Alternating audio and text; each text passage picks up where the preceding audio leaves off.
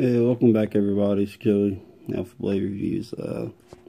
Yeah, so I'm sitting in my jam room slash knife room, just working on a little bit of some baby feather sticks for kindling, and see if I can find a good edge I can start with. This is a Dan Koster.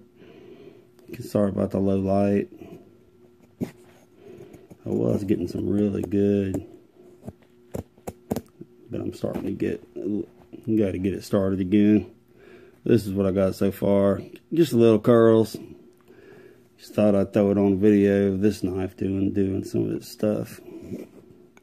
I mean, they're so fine. I have this right at a 15-degree angle, or 15 thousandths.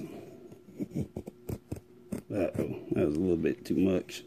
And this pine, I was working on the other side at one point. I just thought I'll just take a little piece of this, and I drew a little face on there for my son earlier because he was crying. And when I was cutting all this out, I had some leftover bits and pieces. I figured, well, I don't like stuff to go to waste. I fill up empty skull cans, the snus cans, not the kind that are tobacco. Not the kind that have the regular dip, but the pouches, so they're not.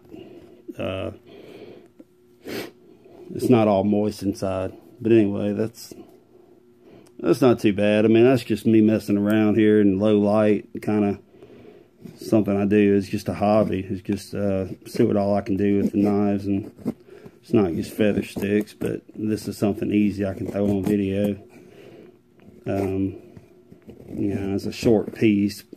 It's easier with a short piece when you're putting it in a little skull can. Here's where everything breaks off, as you can see. It's a little harder to, but anyway, yeah, I really like the Koster knives. I heard his recent knives, if I can remember the name of them. See, this is the Bushcrafter. I hear that his recent knives are not, the quality control isn't as good. Let's maybe like he put them out really fast to try to make some extra money.